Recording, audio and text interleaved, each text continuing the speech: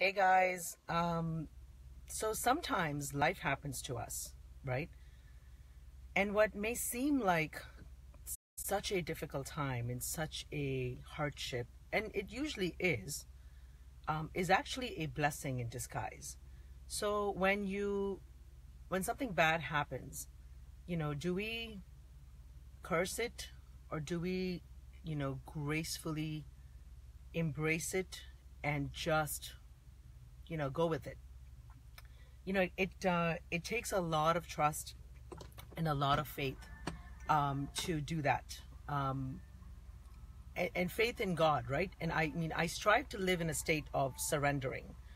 Um, Surrendering doesn't mean that I am surrendering to, I'm giving up. That's not what surrendering means. Surrendering means I am surrendering to His plan, His meaning, the guy above. I'm surrendering to the moment in not fighting it and just going with the flow. Surrendering means I'm trusting and being present and learning, just trying to be in the moment to learn whatever lesson I'm supposed to learn. There's a really interesting story about this farmer, and I'm sure you guys have all heard some version of it, and I'll tell you my little version of it just to make the point.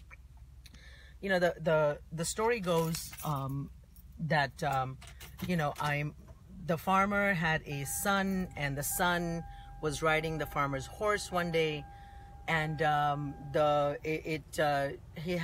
horse tripped over something, and the farmer's son was thrown off the horse, and he ended up breaking his leg. And the farmer was cursing, what a bad, this is such bad luck. My son is now, he can't help me in the fields, and now I'm cursed, and this is horrible. Well, the next week, war breaks out in the village, and all the young men, all the able-bodied men are called out to go to war. But because the farmer's son had a broken leg, he didn't go. He wasn't able to go fight. And then, of course, the story just continues with this, one after another. Basically, same idea, right? That, what looked like a bad, negative thing was actually a blessing in disguise.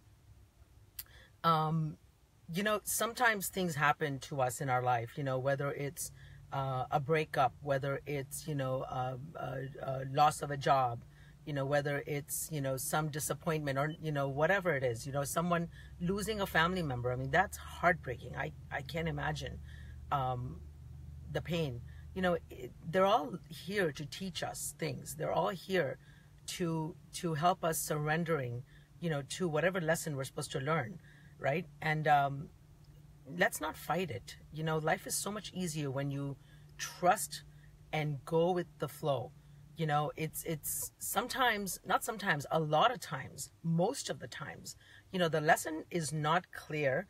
The lesson is we don't even quite understand the lesson until, months, if not years later, we look back and we go, oh my God, this was such a blessing, right? So for example, I applied for a job in April and really wanted the job, and they didn't give it to me then because they gave it to the other person. And, so I said, okay. And I said, you know what, it's fine. I'm sure, I trust God's timing. Well, a couple weeks ago, they called me back and they said, can you come apply for the job again? Well, go for the formality of an interview. And they offered me the position, potentially if I wanted it. And so I said, sure. And then they came back and they said, well, the schedule isn't quite right, and this is da-da-da. And long story short, eventually, I think I have the job. And it's so funny because, I realize now that if I had gotten the job back in April, it would have prevented me from doing the things that I needed to do to take care of my family, to take care of my friends, my other commitments. So I didn't realize it at the time, although Shukar Mola, thank God, I strive to live in a place of gratitude and surrendering. So I trusted God. But, imagine, if I had been really upset and it was challenging, mind you. The job would have been really nice, financially, right? It's just new opportunities, new benefits. But the timing wasn't right. I needed to do other stuff, Another example is, the divorce. The divorce happened 14 years ago, right? And it was hell when it happened. I mean, absolutely, it was hell. But, a few years after it, now, I look back and the divorce was the biggest blessing in my life. we all cross paths for a reason, you know, and our time together with my ex-husband, that is, was what it was. We continued to be on very good terms, you know, and we co-parent our sons together, and, you know, we're friends and we wish each other well, and we've learned from that experience and we've moved on, you know, and it is what it is, and it just, so the lesson today is, you know, for me, and anytime I do this, it's not to preach by any chance. It's because I need the reminder more than anyone else. So that's why I do this. And believe it or not, I actually go back, and there have been times when literally later that day, you know, something happened and I needed so much to listen to the same message that I was giving. Excuse me.